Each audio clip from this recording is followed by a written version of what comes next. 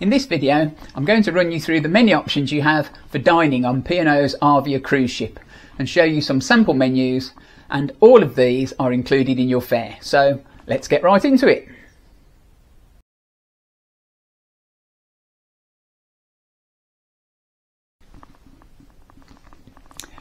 Ahoy there, I'm Captain Chris. Not a real captain, but I'm going to tell you about all the places you can eat on Arvia without paying anything extra on top of your fare. Some are formal with a dress code and some are definitely not, so you can tailor your holiday to your own personal preferences. And if you or someone you're travelling with is a particularly hungry person who's afraid the portions just won't be big enough, I've got a great tip coming up for you at the end, so stay tuned for that. Now, it seems that the right place to start is with the two main restaurants. These are called Meridian and Zenith, and they're located at the back of the ship, one above the other, on decks 6 and 7, and they're connected by a staircase. They're both huge, and the only difference between them is that Zenith has tablecloths and Meridian doesn't. Breakfast is served from 7:30 until 9:30, and they serve fruit juice, yoghurt, cereals, pastries, muesli, eggs and loads of other things, and the full cooked breakfast. You don't have to choose just one thing, you can mix and match whatever you like, and there's tea and coffee as well, all at no extra cost. Remember, you can get Costa coffee on board, but that costs extra. Lunch is served in Meridian only and may include sandwiches and bagels, salads and sharers, and when we tried it, it seemed quiet and relaxed, less of a hubbub than some places. Dinner is the main event though, and remember there is a dress code here. Most nights it's just smart casual, but there's usually a couple of black tie evenings.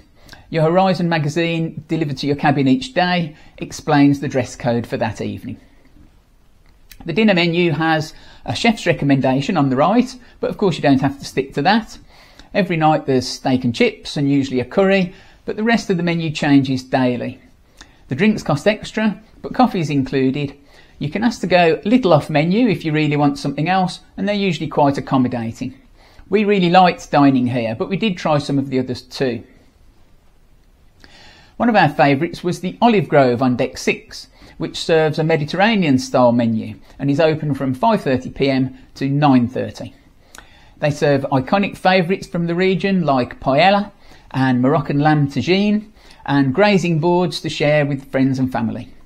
The menu changes weekly, and they say there's no dress code here, but everyone looked smart when we went, and there was certainly nobody wearing shorts or a football shirt.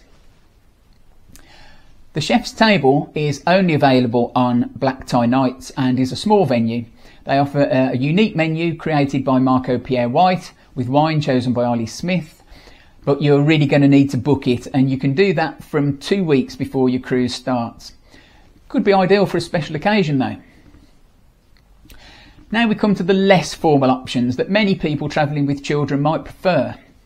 Waiter service and dress code doesn't always suit you if you've got kids, and a lot of kids don't like fancy food, they just want food they recognise, and it's okay if you don't want to wear the full black tie and evening gown at all, because there's plenty of places to eat and Brodie's Bar for a drink where the dress code doesn't apply. We'll start at the 6th Street Diner on deck 6. This is in the style of a modern retro American diner with a jukebox and a menu of stateside favourites. They're open for breakfast and brunch from 10 a.m. until 2 and for dinner from 5:30 until 9:30.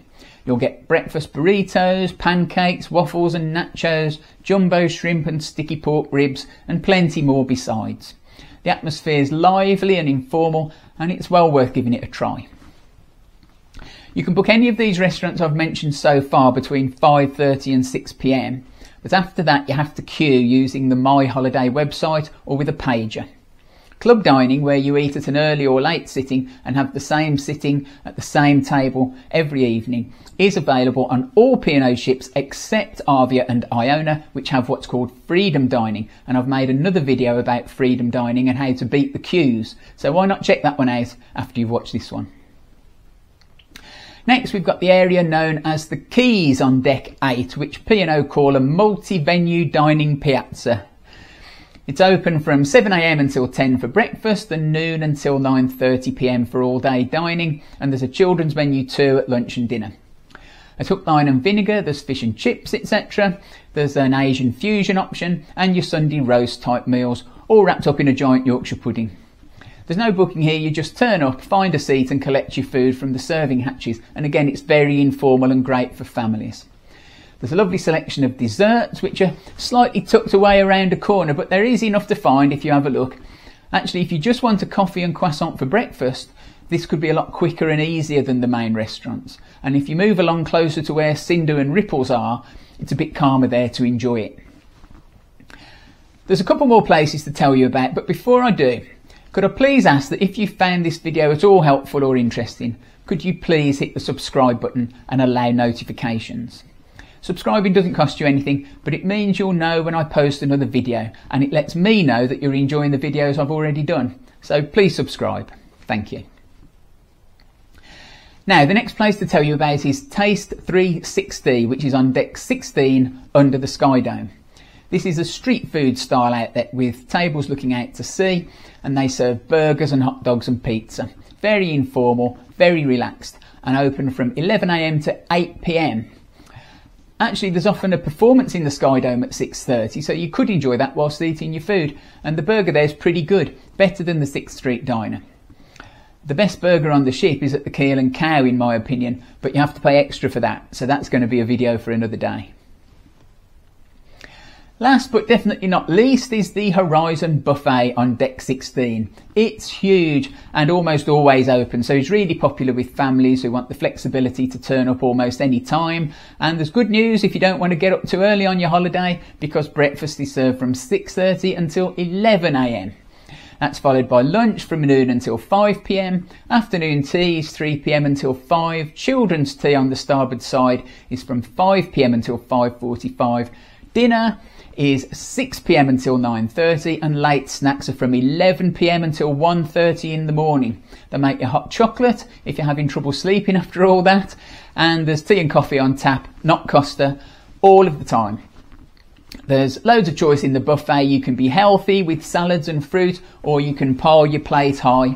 There are beautiful little desserts which are so small they surely can't contain many calories, and you can take as many of them as you like just in case your calorie count for the day is a little low. Nobody cares what combination of foods are sharing your plate. There's plenty of seating available indoors and out.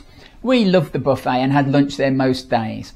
If you're in port, you may be off the ship at lunchtime, but remember, there's nothing to stop you going ashore in the morning, getting back on the ship for lunch, and then going ashore again in the afternoon if you want to save yourself the cost of buying lunch ashore. Remember that some of the opening times I've told you about today may change, especially on port days.